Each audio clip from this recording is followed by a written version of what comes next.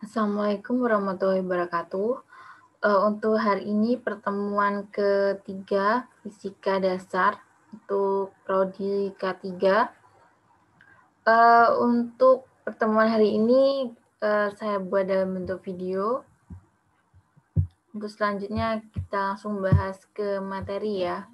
Jadi materi hari ini adalah tentang kinematika satu dimensi.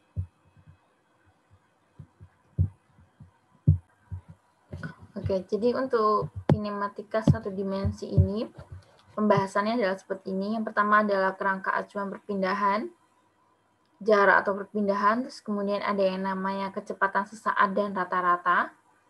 Kemudian ada percepatan, jadi kalau ada kecepatan selalu ada percepatan. Terus kemudian ada yang namanya gerak dengan percepatan konstan. Kemudian gerak jatuh bebas, dan kemudian analisa grafik dari sebuah gerakan. Untuk yang pertama adalah kita bahas dulu antara kinematika dengan mekanika. Jadi mekanika itu adalah dibagi menjadi dua, ada kinematika, ada dinamika. Jadi untuk kinematika itu adalah mempelajari gerak materi tanpa melibatkan penyebab dari terjadinya gerak. Jadi misalkan tentang pergeseran, jarak, kecepatan, percepatan. Tapi kalau untuk dinamika, itu adalah mempelajari gerak materi dan penyebab terjadinya gerak. Materinya adalah berupa gaya, usaha, momentum, dan sebagainya. Jadi untuk dua pertemuan ini kita akan membahas tentang kinematika. Jadi ada kinematika satu dimensi dan kemudian ada yang namanya dua dimensi. Kemudian setelah itu baru kita akan membahas tentang gerak dan gaya. Jadi apa itu kinematika? Jadi kinematika adalah sebuah bidang ilmu fisika yang pelajari tentang gerakan sebuah objek atau benda tanpa memperhatikan penyebab. Jadi pokoknya jika benda itu berubah posisi atau berpindah tempat, maka dia pasti punya kecepatan dan juga ada dalam kurun waktu tertentu. Jadi rumusnya adalah V bar, ini berarti kecepatan rata-rata, ada berarti sigma X dibagi sigma delta X dibagi delta T. Ya, sedangkan delta itu artinya yang baru dikurangi yang terbaru dikurangi yang lama, atau X2 yang akhir dikurangi dengan awal. Jadi X2 dikurangi X1 itu berarti artinya X2 adalah posisi akhir dikurangi posisi awal atau X1. Kemudian T2 itu berarti adalah waktu akhir dikurangi waktu awal atau T1. Kemudian selain kecepatan rata-rata juga ada yang namanya percepatan rata-rata, yaitu delta V per delta T. Nah, kemudian dengan gerakan dengan percepatan konstan. Jadi ini ada satu dimensi, kemudian ada juga dua dimensi. Untuk satu dimensi itu adalah gerak horizontal. Jadi gerak horizontal berarti mendatar ya. Kemudian ada gerak vertikal atau jatuh bebas, berarti yang dari ketinggian tertentu seperti itu. Kemudian untuk gerak dua dimensi itu berarti ada gerak parabola atau peluru, kemudian ada gerak melingkar, kemudian ada juga gerak relatif. Berarti ini pasti ada hubungannya dengan bisa dipecah menjadi sumbu X atau sumbu Y seperti itu. Nah, ini kerangka acuan dari perpindahan ini berarti ada sumbu X, Y, dan Z. Tapi untuk yang dimensi satu dimensi itu biasanya hanya sumbu X dan Y saja. Ini adalah kecepatan sesaat dan kecepatan rata-rata. Jadi ini ada yang namanya kelajuan dan juga ada yang namanya kecepatan.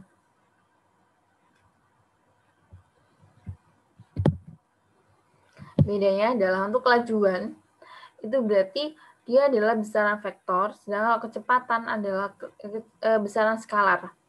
Jadi kalau kecepatan vektor itu berarti ada angkanya, kemudian ada arahnya. Sedangkan kalau kecepatan hanya berupa angka saja.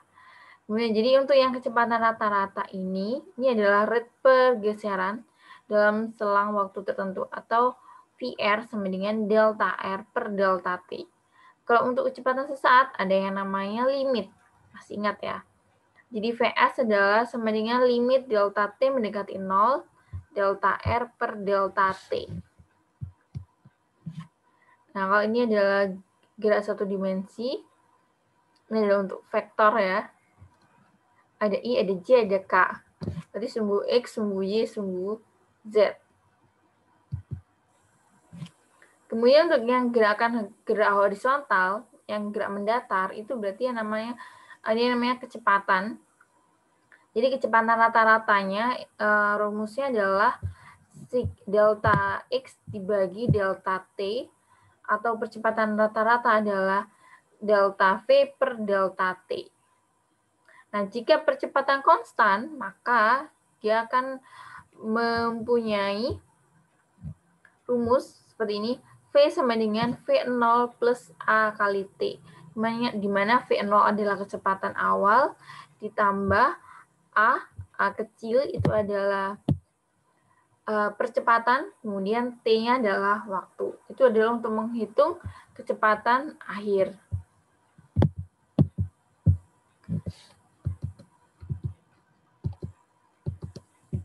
Kemudian ada yang namanya rumus yang kedua. Jadi dari rumus yang pertama ini yang kalian harus ingat adalah V sama dengan V0 plus A kali T. Kemudian untuk yang kedua, rumus yang harus kalian ingat adalah yang berhubungan dengan jarak. Jadi X min X0 sama dengan V0 plus V per 2. Ini kalian dalam kurung, baru habis itu dikalikan dengan T. Itu berarti artinya yang dalam kurung dulu yang kalian kerjakan, baru dikalikan T. Dari situ kemudian ada yang namanya rumus lain. Jadi yang rumus yang ketiga adalah X min X0 sama dengan V0 kali T plus setengah A kali T kuadrat.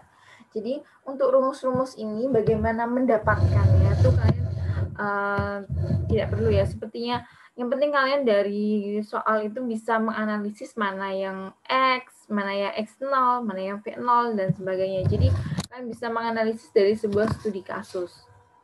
Tinggal mana yang akan kalian cari. Jadi yang harus kalian ingat adalah rumusnya.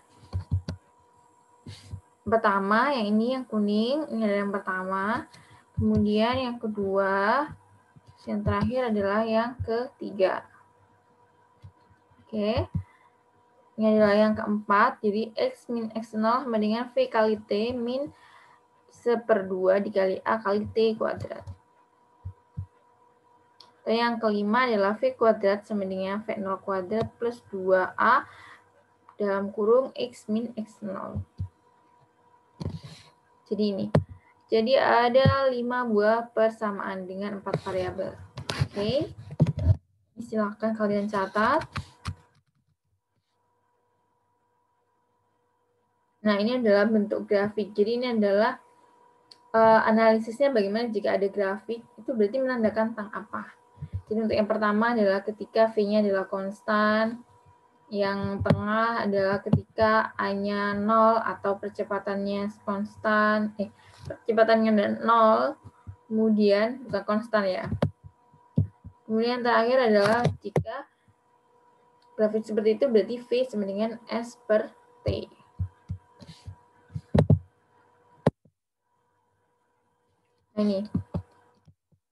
Nah, ini seharusnya, ini saya tutup ya jawabannya. Jadi kalian mencoba dulu mengerjakan contoh soal 1.1 ini tanpa melihat jawabannya.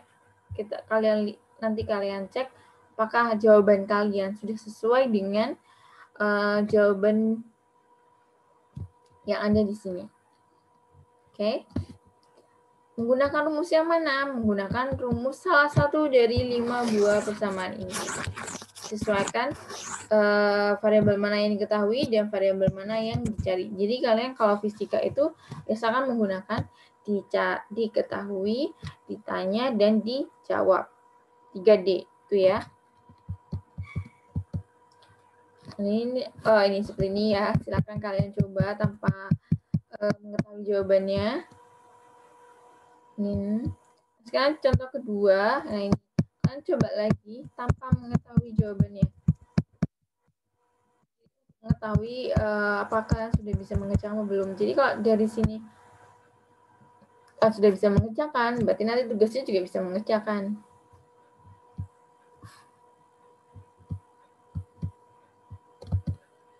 Ini adalah contoh 3.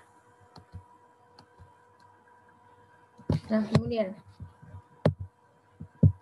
untuk gerakan yang lain adalah ada namanya gerak vertikal. Dengan persamaannya dengan 4 variabel juga, yaitu Y min Y0, V0, V, dan T. Nah, dari sini percepatannya sudah diketahui A sama dengan min G. Jadi kalau kalian buka lagi yang tadi gerakan horizontal tadi, itu kan juga ada 5 persamaan. Nah, ini sebenarnya rumusnya hampir sama dengan gerak vertikal, hanya saja yang diubah adalah yang pertama, X-nya itu diubah menjadi Y. Jadi yang awalnya X 0 jadi Y 0. Kemudian A itu akan diubah menjadi min G. Jadi awalnya adalah plus A, itu akan berubah jadi min G. Selain itu sama semua. Oke?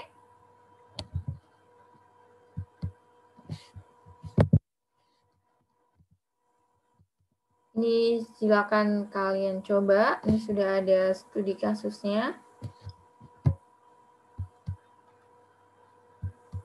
Terus kemudian ini yang contoh 5, silakan kalian coba juga. Ini berarti nanti ketika kalian mencoba langsung di pause gitu aja ya videonya. Ini ada contoh ke-6. Nah, ini contoh ke-6. Nah, sekarang. Nah, kenapa saya ingin kalian membuat mencoba mengerjakan contoh soalnya itu? Karena nanti ada yang namanya tugas. Nah, kalian kan salah satu teman kalian sudah meminjam ujian koli ya. Jadi dalam buku ujian koli di halaman 49, silakan kalian mengerjakan nomor 2, 3, 13, 15, kemudian 34, 41, dan 47. Jadi, untuk caranya kalian mengerjakan, kan sudah saya infokan sebelumnya. Kalian tulis tangan, terus kemudian kalian foto. Nah, caranya fotonya itu kalian menggunakan aplikasi yang namanya cam scanner. Jadi dari cam scanner itu nanti dia akan aplikasinya akan memberikan posisi di mana fotonya itu akan tegak secara otomatis. Dan itu dari foto itu bisa langsung diubah ke dalam PDF. Nah, PDF-nya itu nanti yang akan kalian upload di dalam Google Classroom. Seperti itu. Jadi ada tugasnya nanti ada 1, 2, 3, 4, 5, 6, 7. Ada 7 soal. Oke. Jika kalian tidak paham, bisa kalian PJMK menghubungi saya. Nanti kita akan membahas lebih lanjut tentang ini. Oke. Demikian materi dari saya. Wassalamualaikum warahmatullahi wabarakatuh.